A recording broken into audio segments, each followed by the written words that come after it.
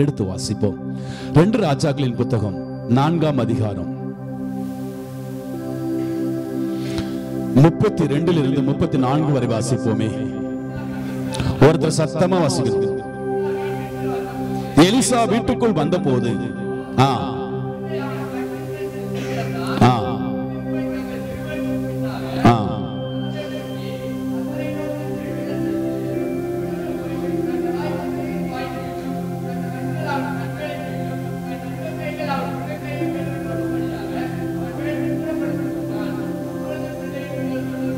அப்பொழுது பிள்ளையின் உடல் அனல் கொண்டது. கிறிஸ்துவுக்குள் பிரியமானவர்களே, இயேசுவின் நாமத்தினாலே நான் உங்களை வாழ்த்துகிறேன். அனல், ஃபயர், நெருப்பு ஒரு ஆவிக்குரிய வாழ்க்கைக்கு மிகவும் அவசியமான ஒரு காரியம். இந்த சபையில எல்லாரும் சேர்ந்து ஆராதிக்கும் போது அது ஒரு வகையான நெருப்பு, ஒரு வகையான அனல் அதை பற்றி கொள்கிறது என்பதை பார்க்கிறோம். ஒரு குடும்பம் இருந்துச்சு. அந்த குடும்பம் அடிக்கடி என்ன செய்யாது அப்படின்னா, ஒரு ஊழியக்காரர் சொன்ன ஒரு கருத்து, சபைக்கு போகாதபடியான என்ன செய்ய அப்படின்னாக்க இருப்பாங்க. இல்லைன்னா நான் உண்டு, சபை உண்டு, எனக்கு பாஸ்ட் மட்டும் இருந்தா போதும். வருவாங்க போவாங்க, அதிகமா எதுவுமே பங்கு பெற மாட்டாங்க. நினைச்சா சபைக்கு வருவாங்க, இல்லைன்னா இல்லை.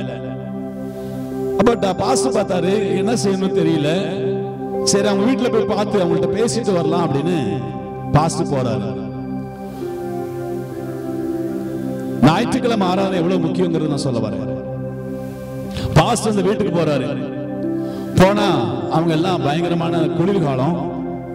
வீட்டுக்கு வெளியில நிறைய கட்டைகளை போட்டு தீ வச்சு எரிச்சு அந்த குடும்பம் எல்லாம் சுத்தியில உட்கார்ந்துட்டு இருக்குது. பாஸ்டர் அப்படி போறாரு.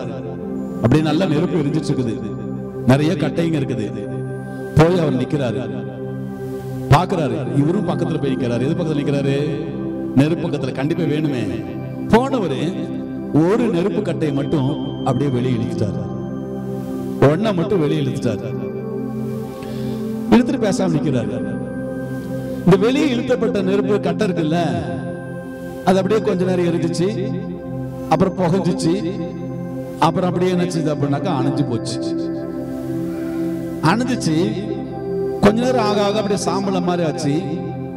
அப்படி கொஞ்ச நேரம் ஆனதுமே அது என்னச்சு அப்படின்னா கறிக்கட்டையாச்சு. எல்லாம் அணைஞ்சு போச்சு. மத்ததெல்லாம் எரிஞ்சிட்டு இருக்குது. அணைஞ்சோடனே மறுபடியும் பாஸ்டர் என்ன செய்யறாரு, கட்டை எடுத்து அந்த எரிஞ்சிட்டு இருக்கிற கட்டைகளோட வச்சாரு. மறுபடியும் எரிய ஆரம்பிச்சிச்சு. நல்ல எரிய ஆரம்பிச்சிச்சு. பாஸ்டர் வந்துட்டாரு வீட்டுக்கு, ஜோப் விட்டு வீட்டுக்கு வந்துட்டாரு. இப்ப அந்த குடும்பத்துக்கு புரிஞ்சிச்சு. பாஸ்டர் வந்தாரு, எரிஞ்சிட்டு இருக்கிற கட்டையில ஒன்ன மட்டும் இழுத்தாரு. வெளியில இழுத்ததுமே அது என்ன செய்ய ஆரம்பிச்சது? எரியல, அது அணைய ஆரம்பிச்சிச்சு, கறிக்கட்டைய ஆரம்பிச்சிச்சு. லாஸ்ட்ல அணை இல்லாம போச்சு. மறுபடியும் எடுத்து வச்சாரு, எரிய ஆரம்பிச்சிச்சு. அப்படி நினைக்கும் போது அவங்க உணர்த்தப்பட்டாங்களாம். உணர்த்தப்பட்டுட்டு மறுநாளே பாஸ்டர்கிட்ட போய், பாஸ்டர் எங்களை மன்னிச்சிருங்க பாஸ்டர், நாங்க நினைச்சோம் எங்களுக்கு நீங்க மட்டும் இருந்தா போதும் அப்படின்னு நினைச்சோம். ஆனா சபையின் ஐக்கியம் எவ்வளவு முக்கியங்கிறது தெரியுது பாஸ்டர். இங்க வரும்போதுதான் அநேகத்தோட ஒன்னோடு ஒண்ணு சேரும் போதுதான் ஒரு ஃபயர், ஒரு அனல் வெளிப்படுது. இல்லன்னா நான் தனியா இருக்கிறேன், எனக்கு எல்லாம் தெரியும், எனக்கு எல்லாம் முடியும் அப்படின்னு நினைச்சிருந்தேன்னா தனி கட்டை எரியவே எரியாது. நீங்களே ட்ரை பண்ணி பாருங்களேன். ஒரே ஒரு கட்டையை பத்த வைக்கிறதுக்கு நீங்க முயற்சி பண்ணி பாருங்களேன்.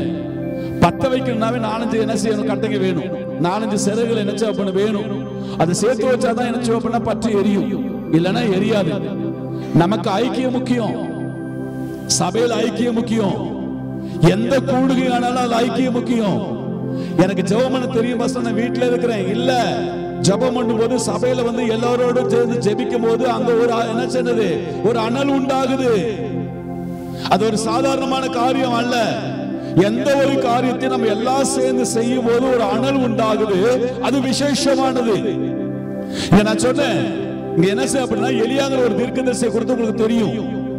இவர் என்ன செய்யறாரு அப்படின்னா ஒரு வீட்டுக்கு போறாரு. எந்த வீடுன்னு சொல்லப்பட்டிருக்குது, சுனேமியால் அப்படின்னு ஒரு ஊரு. அந்த சுனேமியாளுடைய ஒரு வீட்டுக்கு போறாரு. அங்க போகும்போது என்ன செய்யுது அப்படின்னாக்க, அந்த அடிக்கடி எலிசா போயிட்டு அந்த கதை நமக்கு தெரியும். எலிசா போயிட்டே இருக்கிறாரு. போயிட்டு இருக்கும்போது எலிசா பார்த்து அந்த குடும்பம் சொல்லுது நல்லவங்க அப்படின்னு சொல்றாங்க.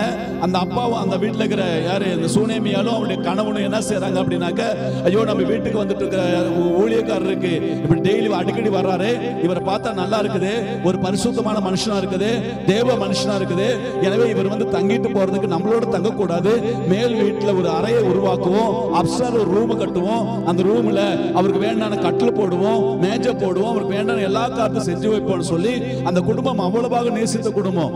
அப்ப எலிசா நினைக்கிறான், என்னடா என்னை இவ்வளவு கனப்படுத்துறாங்களே அப்படின்னு. அப்ப ஒரு எலிசா தீர்க்கதரிசியா இருந்த அப்படின்னாலே, நான் என்னை கனப்படுத்த இருந்த குடும்பத்துக்கு நான் ஏதாவது செய்ய வேண்டும் அப்படின்னு அவர் என்ன செய்யறாரு, முடிவு பண்றாரு.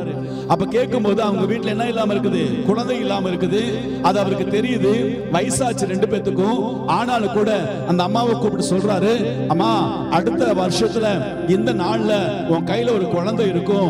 ஏன்னா ஊழியக்காரனை நீ கனப்படுத்துறது, ஊழியக்காரனை கனப்படுத்தல, தேவனை கனப்படுத்தக்கூடிய பிள்ளை. ஆனா தேவனை கனப்படுத்துகிற உன்னுடைய வாழ்க்கையில ஒரு குறைவும் இருக்கக்கூடாது அப்படின்னு நான் நினைக்கிறேன். அதனால நீ வயசானாலும் பரவாயில்ல, அடுத்த வருஷத்துல இந்த நாளில தேவன் உனக்கு ஒரு குழந்தையை கொடுப்பாரு அப்படின்னு சொல்றாரு. அதே போல அடுத்த வருஷத்துல ஒரு குழந்தை கிடைக்குது. குழந்தையை வளர்க்குறாங்க. அந்த குழந்தைக்கு என்ன அப்படின்னா ஒரு 10-15 வயது ஆகுது. நான் நினைக்கிறேன் 10 to 12 வயசுக்குள்ள இருக்கலாம் அப்படின்னு நினைக்கிறேன். அந்த குழந்தை வளர்ந்துச்சு. அவங்க என்ன செய்யறாங்க, ஒரு நாள் அப்பா போயிட்டு காட்டுல வேலை செஞ்சுட்டு இருக்காரு.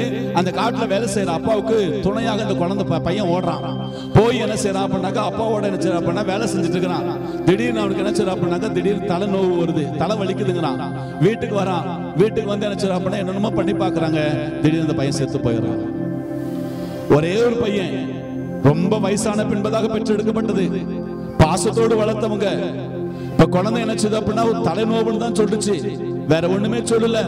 வந்துச்சு என்னச்சு அப்படின்னாக்க வீட்டுல எவ்வளவு பண்ணி பார்த்தாங்க, முடியல, இறந்து போச்சு. இறந்து போனதுமே இந்த அம்மா எங்க ஓடுறாங்கன்னா டாக்டர்கிட்ட ஓடல.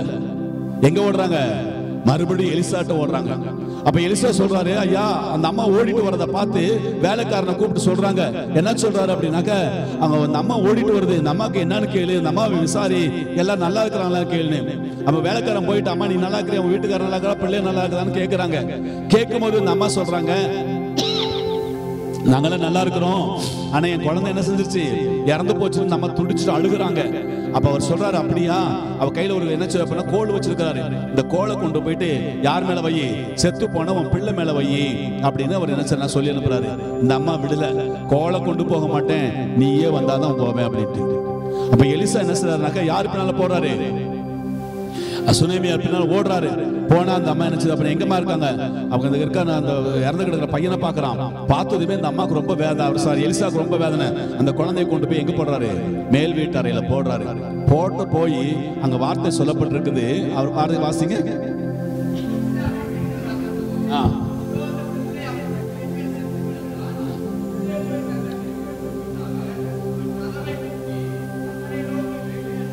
கர்த்தரை நோக்கி வேண்டுதல் செய்தான். இங்க ஒரு ஜெபம் பண்றான். இந்த ஜெபம் எப்படிப்பட்ட ஜெபங்கிறத இன்னைக்கு நான் உங்களுக்கு சொல்ல போறேன். ஏஸ் ஜெபம் பண்றான்.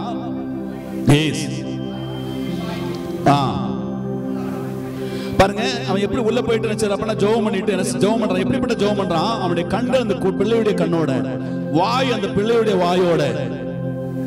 தன்னுடைய உள்ளங்கை அந்த குழந்தையுடைய உள்ளங்கையோட கொப்பரப்படுத்திக் கொண்டு, அப்பொழுது அந்த பிள்ளையுடைய உடல் என்ன செஞ்சாமா? அனல் கொண்டது. அப்ப என்ன செஞ்சுச்சு? அது முன்னால அனல் இல்ல. அப்ப அனல் இல்லன்னா என்னாச்சு? அந்த குழந்தை செத்து போச்சு. இன்னைக்கு நிறைய பேர் தெரியும், உலக மனுஷன் பார்த்தா, உலக வீட்டுல யாராவது செத்து போயிட்டாங்கன்னா பாடியில என்ன இருக்குது? முதல்ல சூடு இருக்குதான்னு பாருங்க. சூடு இருக்கிற வரைக்கும் இல்ல, எப்படியாவது தேய்க்கலான்னு கை காலெல்லாம் அந்த காலுடைய அடிப்பகுதியில் எப்படியாவது சூடு படுத்துவாங்க தெரியுங்களா? அவன் என்ன செய்யறான்? அப்ப அந்த குழந்தை மேல படுத்து கண்ணோட கண்ணு, வாயோட வாயி, கையோட கையை, காலோட காலை வச்சுக்கிட்டு அவன் மேல குப்புறப்படுக்கிறான். நாங்க என்ன செய்ய அப்படின்னா, சூடு உண்டாகுது. சூடு உண்டான போது அந்த செத்து போன குழந்தைக்கு என்னாச்சு அப்படின்னா அனல் உண்டானது. அனல் உண்டான உடனடியாகவே அதற்கு பின்பதாக சொல்லப்பட்டிருக்கிறது, அவன் ஜீவனோடு எழும்பினான் என்று சொல்லப்பட்டிருக்கிறது. ஆமென். எனக்கு அருமையானவர்களே, இந்த நாளில நினைச்சதாக்க நான் சொல்லக்கூடிய ஒரே ஒரு காரியம், இவன் போயிட்டு ஜெபிக்கிறான். ஜெபிக்கிற நேரத்தில் எப்படிப்பட்ட ஜெபம் அப்படின்னா, சாதாரணமான ஜெபம் அல்ல. சாதாரணமா ஜெபிக்கல. என்னதான் பார்க்கணும்? சாதாரணமா ஜெபிக்கல. அந்த குழந்தை, அந்த அவருக்கு அந்த குழந்தைக்கு எத்தனை வயசு? 12 வயசு. எவ்வளவு ஹைட் இருக்கும்? ஒரு 4 அடி ஹைட் இருக்குமா? ஒரு 4 அடி இருக்கும். என்னதான் பார்க்கணும்? இப்ப 4 அடி அல்லது 3 அடி இருக்கும். எலிசா 6 அடி ஹைட் உள்ளவர், ஜெயின்டாண்டி ஃபிகர், நல்ல ஹைட் வெயிட். இந்த குழந்தைக்கு 4 நினைச்சோம் அப்படின்னாக்க ஒரு 3 அடி 4 அடி தான் இந்த குழந்தை இருக்கும். வந்தவரு கண்ணோட கண்ணு, வாயோட வாய், கையோட கை, காலோட காலு. இந்த ஜெபம் சாதாரண ஜெபம் இல்ல. அந்த குழந்தைக்கு அனல் உண்டாக்கத்தக்கதாக தன்னுடைய சரீரத்தையே சுருக்கி கொண்டார். அவ்வளவு ஆயிட்டு. சின்ன குழந்தை, அந்த குழந்தையோட வாயோட வாய், கண்ணோட கண்ணு, கையோட கை, காலோட காலு. அப்ப ஒரு குழந்தை மாதிரி தன்னை சுருக்கி கொண்டார். ஏன்? அந்த குழந்தையோட ஐக்கியமானாரு. அப்பொழுது அனல் உண்டானது. அந்த குழந்தை ஜீவனை பெற்றுக் கொண்டதுன்னு பார்க்கிறோம். வேதம் சொல்கிறது, வானம் அவருடைய சிங்காசனமும் பூமி அவருடைய பாதப்படியாய் கொண்ட அவ்வளவு பெரிய தேவன் ராஜேந்திரனுடைய வாழ்க்கையில செத்து போக கூடாததற்காக தன்னை சுருக்கி கொண்டார். அவர் சுருக்கிக்கிட்டாரு. எங்க இருக்க வேண்டியவரு? வானம் அவருடைய சிங்காசனம், பூமி அவருடைய பாதப்படி. அவ்வளவு பெரிய தேவன், நான் இந்த உலகத்துல வாழணும்ங்கிறது தேவனுடைய சித்தமா இருந்துச்சு. நான் ஆவிக்குரிய வாழ்க்கையில வாழணும்னா என் வாழ்க்கையில என்ன இருக்கணும்? அனல் இருக்கணும், அக்கினி இருக்கணும். சூடு இல்லாம, அனலும் இல்லாம, குளிரும் இல்லாம வாழ்ற வாழ்க்கை தேவனுக்கு விருப்பம் இல்ல. உன் வாழ்க்கையில அக்கினி இல்லைன்னா செத்து போன நிலைமையில தான் ஆவிக்குரிய வாழ்க்கை வாழ்ந்துட்டு இருக்கிறோங்கிற அர்த்தம். அப்படியாக வாழும்படியாக தேவன் உங்களை என்னை தெரிந்து கொள்ளல. நம்மளை அனல் உண்டாக்கி இருக்கிறார். அநேகருக்கு நம்ம பிரயோஜனம் உள்ளவர்களாக இருக்கணும். ஜெபங்கிறது சாதாரணமானது அல்ல.